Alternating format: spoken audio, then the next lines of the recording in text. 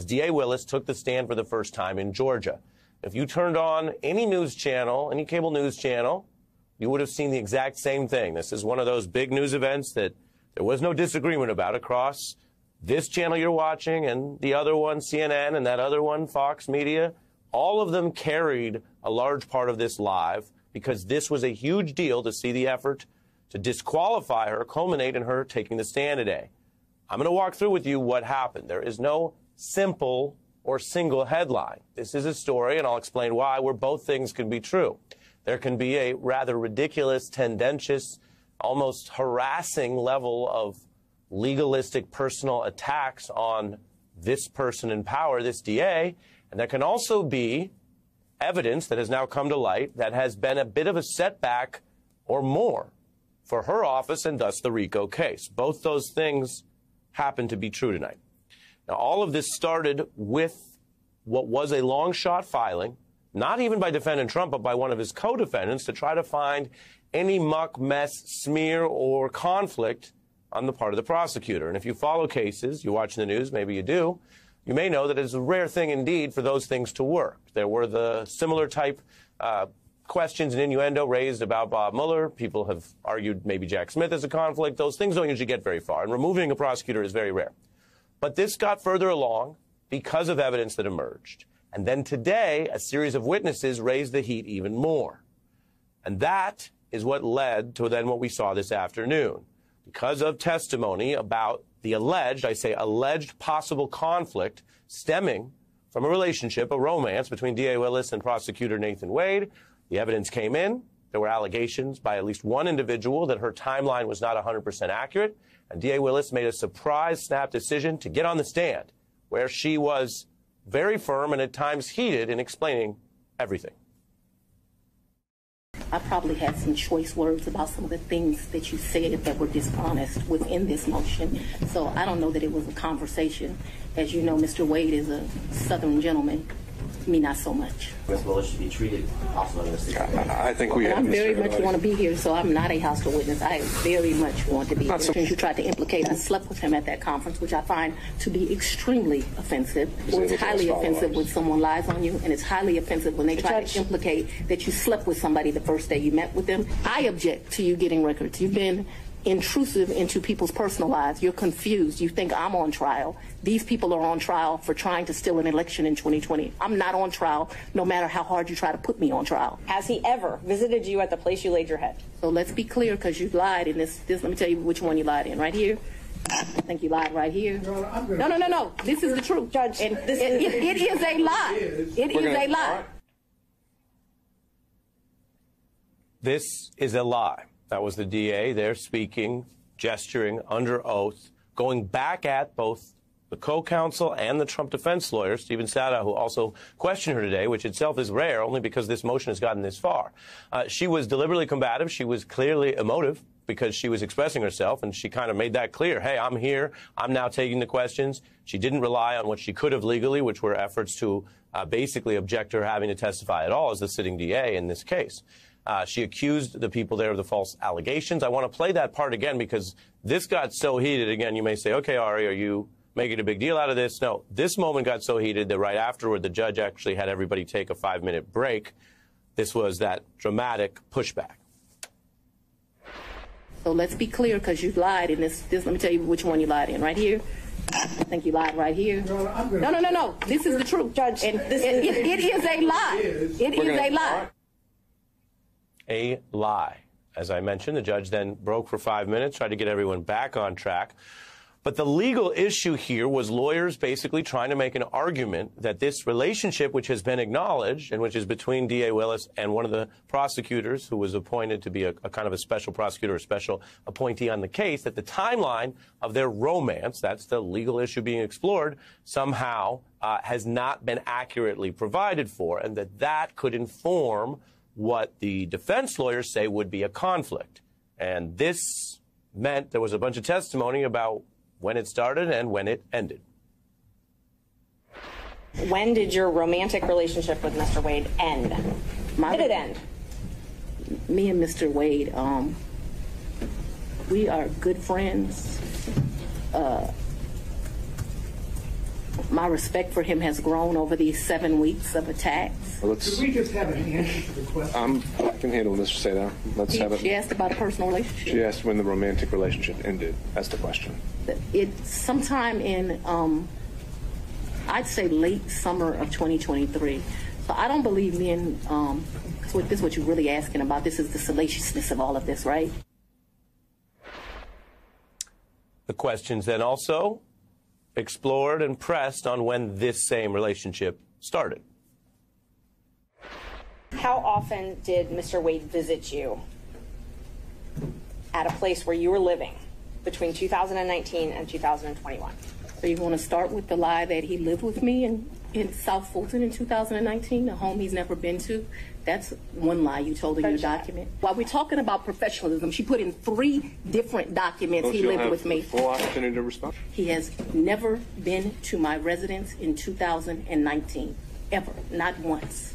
Let me help you out. I lived there in 2020. He never came to my house in 2020, let alone live with me. Your testimony, there was no romantic relationship with Mr. Wade until early in 2022, whether it be January or February or March, early in 2022, correct?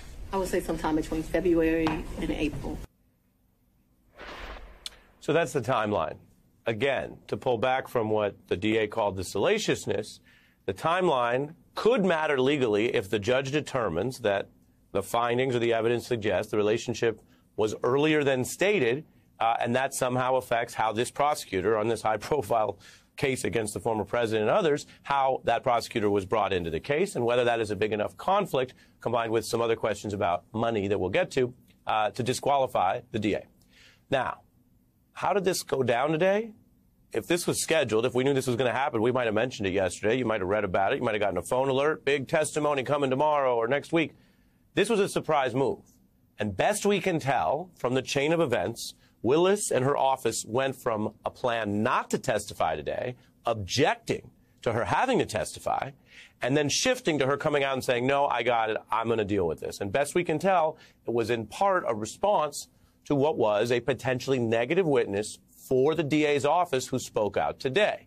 Now, as with all court processes, I'm just going to give you the facts and the evidence. You're going to see what this person said. It doesn't mean we know who is telling the full truth or not, but it certainly added legal heat on Willis. So this is what is being described as a former friend, or you could call it someone she knew, who testified that under oath, her view and what she observed meant that the relationship started earlier, back in 2019.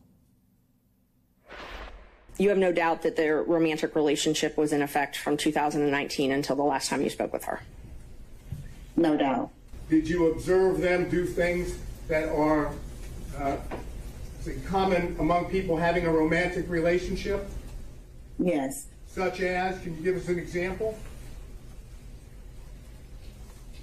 Hugging, kissing, just affection. All before November 1st of 2021, correct? Yes. Now, that is her testimony, and it contradicts or is basically in complete tension with the sworn affidavit submitted by D.A. Willis and Prosecutor Wade. And now that you've seen D.A. Willis testify today, she doubled down on that in her comments under oath. So there is a problem here in that we have different accounts, and they can't all be true. Wade testified the romantic relationship began in 2022, and he discussed their travels together. When did your romantic relationship with Miss Willis begin? 2022. Did you go with D.A. Willis to Aruba in 2022? I did. Thank you. And you paid for that trip using your business credit card, correct? I did. They went back and forth on a lot of details that we don't have to show you in full about the finances, about the money, the discussion of cash. I'll show you a little bit more on that later because the defense lawyers are trying to make some kind of argument that beyond the potential misstatement or false testimony, which again hasn't been proven, but that beyond that, they also want to argue that there might be some sort of financial misconduct here. All of this, of course, is about something larger. None of this would be under discussion if there wasn't a racketeering indictment against the former president and many of his aides, some of whom already confessed and pled out because of an illegal plot to steal the election, which focused on Georgia, among other places.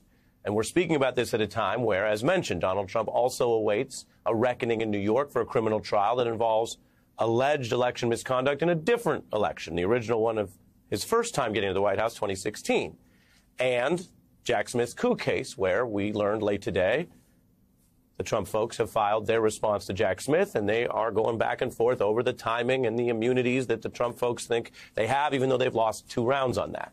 But what happened today in Georgia is, as mentioned, the most significant and, frankly, most chaotic day since at least those other convictions I mentioned, if not since the big indictment first dropped. And while much of the pressure and the complaints and the questions that the Trump side are launching at the DA don't seem to pile up to that much, especially if you use the Trump standard of everything he's done, admitted to, and been accused of. But not just that, they don't necessarily pile up to a clear legal conflict of interest that would strike a prosecutor, which, as mentioned, is a rare thing indeed to do. And yet, on the other hand, what we need to get into tonight is, how is this happening and how does this actually affect the case? Number one, does it make it more likely that this DA would be disqualified legally? That's a question for the judge, and it's a big question on a case of this magnitude because there are some problems and some heat. There is a reason she chose to make a surprise move and testify, and it wasn't because things were going perfectly. And then two, when we do deal with something we've been hearing about for years now, what would it mean as a nation to put a former president on trial, to assure the fairness and seriousness of that project? How do Americans who, quite frankly, might not be like you watching the news or like me poring over legal briefs, how does everyone else perceive and understand what's happening there to maintain the credibility of a RICO case that already has convictions and has high stakes if it ever is going to involve the trying of defendant Donald Trump? When you meet my father, he's going to tell you as a woman, you should always have, which I don't have, so let's don't tell him that. You should have at least 6 months in cash at your house at all times. No, sir, she didn't go to the ATM. She carried the cash. For many, many years, I have kept money in my house. That money in my worst days has probably only been $500 or $1,000. At my best days, I probably had $15,000 in my house. So you have no proof of any reimbursement for any of these things because it was all cash, right? The proof is what I just told you. That was the cash discussion. As promised, I want to bring in a very special guest for our Georgia coverage tonight. Manny Arora was a defense lawyer to defendant Kenneth Chesebro during his past Georgia RICO trial. He has extensive experience both in this very set of cases as well as more broadly how Georgia cases work. You're busy, a lot going on today. I appreciate you joining us, sir. Thank you for having me. Same question to you that Maya and I were just discussing. Did these defense counsel move the ball on disqualification inside the courtroom here this week? I think you have to look at it from the perspective of which defendants you're talking about. Jack Smith's case, for example, in the federal situation said that the electors in Georgia were sort of duped or schmucks, didn't know what was going on, and therefore they weren't going to be charged, and that was specifically listed in his indictment. In this case, they were charged by Fani Willis, which is in contrast to the federal court.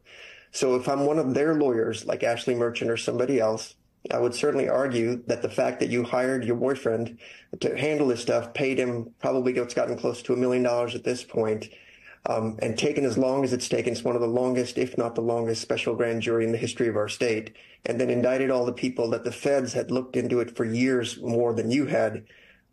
There's a question there to be had, and to me, it doesn't matter if she got a kickback or a free vacation. Emotionally, if you're giving somebody that's not qualified to do a job and paying them this kind of money, that to me stinks to high heaven, and I don't think that's appropriate. Is that a yes? Yes, I think they made some progress, but the problem is a lot of the witnesses that they anticipated testifying, I think, are getting scared off, and everybody's sort of fighting the subpoenas. And we learned earlier in the week some of the Confederates for the DA had called out to Terrence Bradley and some of the others, giving him advice on what they think he should do. And if I would have done that, or if your other guests would have done that, we'd all be indicted and under the jail at this point already. So, yeah, I have a lot of problems with things that are going on. And the fact that one witness actually had the courage to go forward and say this is what she saw in the office, There should be about a half a dozen more on the witness list that would do that, but I don't know if they're actually going to come through. Let's slow you down. Let's slow you down and clarify. What you're saying is your view is that there was some sort of coordination of testimony, and that was coming from the DA side as they try to defend this issue. And you're saying that's the very kind of thing that, not specific to this DA, but prosecutors in general go after. That's what you're saying? Well, that's what we learned on the court hearing on Monday or Tuesday, whatever it was, with another witness that was out there. I think Ms. Merchant got him to establish that, yes, I, in fact, called Terrence Bradley, their star witness, as a, quote, fraternity brother, even though they're a decade in age apart, and advised him that he should think about the attorney-client privilege before he testifies. Those are those little kind of hints, and along with the fact that other folks have mentioned that they may have gotten calls, there's a pressure to these folks. That's why everybody's raising motions to quash. There are consequences to lawyers that would go in there because you have to deal with these people on a daily basis for all your other clients, and you're not going to get the deals that you think you're going to get if you cross the DA. And I've known Ms. Willis. And that's I don't have any problem with her. Yeah, and I'm going to jump back in, sir. I mean, you're speaking to what's also a complicated scenario when these kind of motions are flying at the DA's office while they're trying to do their work, and you're mentioning, of course, the authorities they have. I'm only going to keep us moving because I have other highlights to discuss, and then I'm going to have Maya respond as well. But when you mentioned the idea that maybe there was, again, discussions about testimony, we have some of this discussion where, faced with questions about timing, you have certain answers from Wade and Willis. I'm only going to show it. I'm not going to pre-describe it. But let's take a look on what was discussed at one point about the gender of the person doing the remembering. Forgive me. I'm a man. We don't do the date thing. He's a man. He probably would say June or July. I would say we had a tough conversation in August. The physical relationship ended pre-indictment. I'm sure if you ask Mr. Wade, because he's a male, he would say we ended June or July because physical contact ended then. Just in my mind, being a woman, it's over when you have that, like, hard conversation. I just think women and men think differently. Manny, what did you think of that testimony about the ending? I really don't have a perspective on it. I don't care. My whole issue is, why did you hire the person you hired? Why did you pay him so much money when you've got a staff of 7 other lawyers sitting behind you, including the guy that wrote the Georgia RICO book that you brought on as special counsel? You've got more special counsel. Let me slow you down again, and I don't mean to interject too much. I'm trying not to turn this into a reboot of the fiery testimony this afternoon. But just to be clear, the lawyers for the Trump co-defendants, they did seem to think the ending mattered, the ending of this relationship. You're saying with regard to the disqualification, doesn't matter. Right, it doesn't matter. If it started either prior to or during, if the person was hired, there's, I think, bigger questions that were dancing around. As we learned this morning, there was several other witnesses that they expected to have come in. People have moved to quash subpoenas. Some people have decided they're going to assert attorney-client privilege from cases from 3, 4, 5 years ago. We've gotten into a lot of bizarro-type issues in this case as far as that goes, including the judge having to say, look, just because you talk to somebody doesn't make it attorney-client because they hired you for a reason. You can go have dinner with them and it's not attorney-client. And so the objections are flying fast and furious. And my whole position is, look, if you didn't do anything wrong, which is what the prosecution usually tells us, then just tell us everything. Give us the records. What's the issue? Why are we having this? Just come clean. Okay. Instead, we're doing the Maya, let me. thing. I went to you a couple times. Yep, Maya.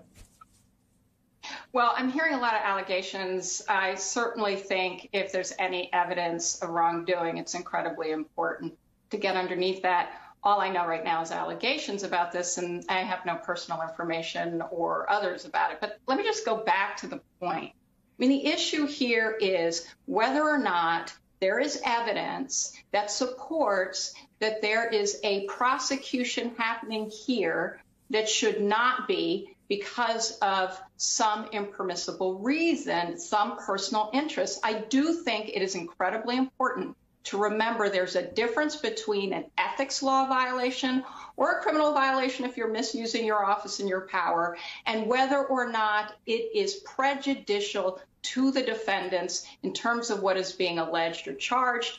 And I think that remains the question.